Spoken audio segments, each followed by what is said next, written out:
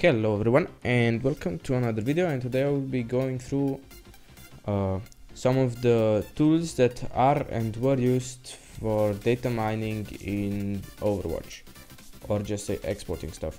So I will go through four things. First of all is Overtool and its GUI made by Yerna, and then I will show you the CASC Explorer and Datatool.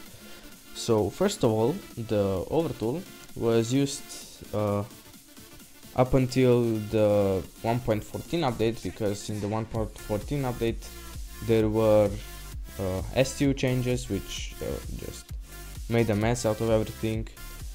That was the update that added the deathmatch, and before that update, like in summer games and stuff, you could use Overtool to export PTR and normal Overwatch live game data, which led to some leaks and stuff, which was unwanted by the Overwatch team. So they decided to change the STUs, which messed with the Overtool. If I type just Overtool, I can see what commands were available at the time. There's a lot of commands, and you could export pretty much everything from the game. So the syntax would be Overtool and then Overwatch folder command, then export folder, and some flags if you wanted. That was made a lot easier by the Overwatch, the Overtool GUI made by Yerna.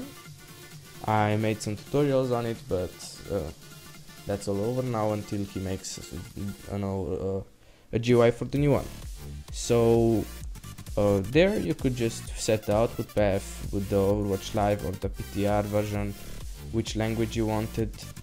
You also had some converters, and everything was really easy if you wanted to export and stuff. So after that, there was no kinda easy way to export stuff from the game. The only thing you could use was CASC Explorer. The only thing that CASC Explorer needed to export stuff was the CASC lib, which you could download from the Overwatch model thread V2 or V1, it doesn't really matter, and you would extract the raw data from the game, which meant that the files weren't converted and you had to convert them yourselves. You can still do that, by the way. So every time a new update comes, you can just download the new CASC lib, replace it with the old one, and open storage, find your Overwatch folder, and then you'll be good. So you would need to know which folders or which file types were for stuff. So like the 0b2 was for voice lines, and on the ODev wiki, I'll put a link in the description, you could see all the file types and stuff. But some of the most used ones were just like 0b2 and like 00C, which are models, 006, which are animations. But if we take a look, there's a lot of them. So that was a lot of work to do, and right now with the Datatool, everything is made easy again. So the syntax is the same. You write Datatool instead of Overtool, and if you do that, you'll just find everything that's currently available to use, so like all the commands and stuff, and you use it the same Datatool, and then Overwatch folder path, command you want to use, and export folder, and some flags if you want.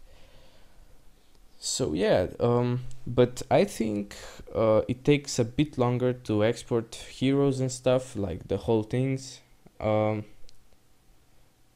but yeah, I think that's gonna be it for this video. I hope this helps you. If you have any questions, make sure to leave them down in the comment section.